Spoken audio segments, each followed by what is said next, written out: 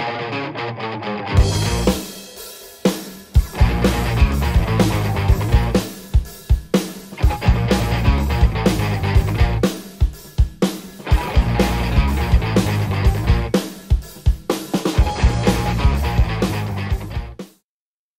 everybody and welcome back to Redstone Productions. Today we look into the Genelec AD351s and we'll discuss the importance of correct monitoring in professional studios. When I started as a mixing engineer, one of the main issues I was struggling with was the fact that my balance would not properly translate on other systems. So I would get a lot of revision calls from mastering engineers about my low end being either too loud or too soft. Every time you place a speaker in a room, the end result of your listening experience will be given by the quality of the speaker itself, plus the acoustic environment where you place the speaker in. Many producers and engineers use headphones to get the acoustic issues of their room out of the equation. Unfortunately, we know that after about 2 hours of blasting music through your headphones, you'll experience ear fatigue, and thereby lose perspective on your mixes. For this reason, in 2014, Genelec released the AD351s, a three-way coax studio monitor with built-in DSP that listens and corrects the acoustic imperfections of your control rooms. Alright, let's look into it. Powered with 150 watts Class D amplifier for the dual 8.5-inch woofers, a 120 watts Class D amp for the 5-inch driver, and a 90 watts Class AB for the tweeter. They used the Genelec minimal diffraction enclosure to eliminate off-axis coloration, while the coax system and the max directivity control waveguide ensure super precise imaging. They are capable of delivering 110 dB SPL at 1 meter, and their frequency range goes from 38 Hz to 21 kHz with plus or minus 1.5 dB. They come equipped with a vibration decoupling isopod stand to improve sound imaging definition, and you can position them both vertically or horizontally without any problems. They feature one analog XLR and one AES EBU digital input, one AES EBU through line to daisy chain it with multiple speakers, and two RJ45 ports for DSP control. They also come with the traditional dip switches on the back to manually control the EQ curves of the speakers.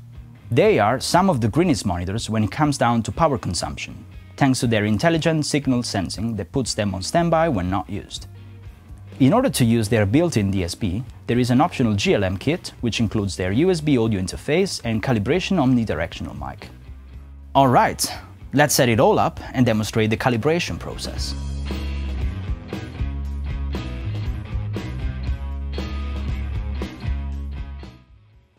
Here we are. Let's demonstrate how to calibrate the AD351s from Genelec. First thing you need to do is to download the software GLM 2.0 from the website. Once you have it, just launch it on your computer and you'll see this screen. As you can see here, it automatically recalled my last preset. But let's do one from scratch so you can see how to do it. File, yeah. It's gonna identify the devices available. You already see our GLM kit connected along with the microphone. So all we need to do now is to drag and drop these speakers onto the workspace.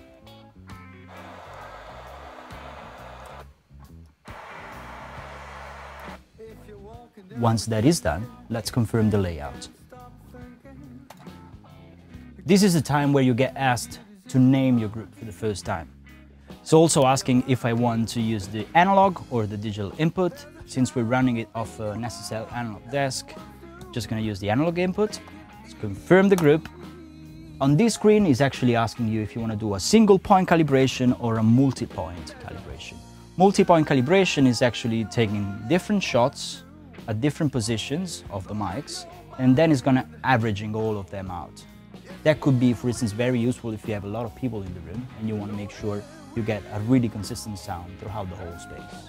The next thing we really need to make sure at this point is to place the mic correctly. It needs to be at your ears height and exactly in the sweet spot. So you can use the meters to help you out with it. I know that the speakers are 120 centimeters apart. So I want to make sure that the mic is exactly 120 centimeters from them. All you need to do once that's done, it's double click on the mic and the calibration will start on its own.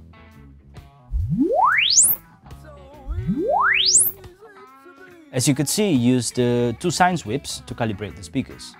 And then we show you the results with all the filters applied and the overall curve that's been applied to your sound system. the calibration is complete. We can just confirm the calibration after we name that again. Once that's done, the first thing I normally look into is actually the Edit Acoustics All window from the group pop-up menu. As you can see, now we're looking at my right AD351. So if you look at the three color curves, the first one on red, that's the actual speaker response in the room with no DSP in place.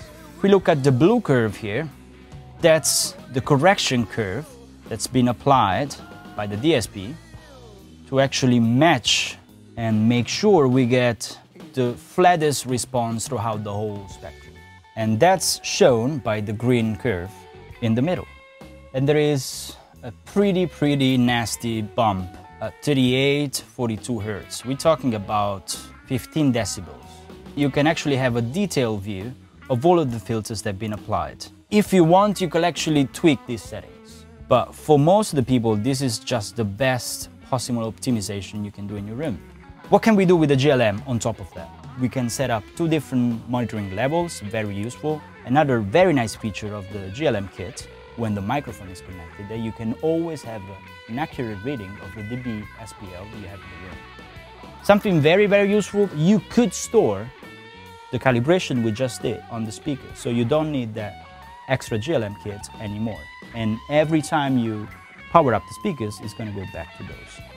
You would just need to go in here, and this will allow you to store the current level as a step up, alone. And the next thing you could do is store current group settings at full level to SAM monitors. So that would basically memorize the level we're working at, DSP curves that have already been calibrated and applied, and store that information in an allocated memory inside the speakers. Of course, the funnest thing to do is actually how good it is the system. So click bypass, hear your mix, and then put the DSP in place. You'll be blown away by the results. I can tell you guys, I've been working with very different speakers throughout the years. What's really unique about these speakers, besides the three-way design, the coax system, it really is the DSP. It's the fact that it can really tackle down all of the problems of not properly treated rooms. These speakers really let me mix it with confidence no matter where I am. I am pretty much guaranteed that what's coming out of the speaker is the mix I performed.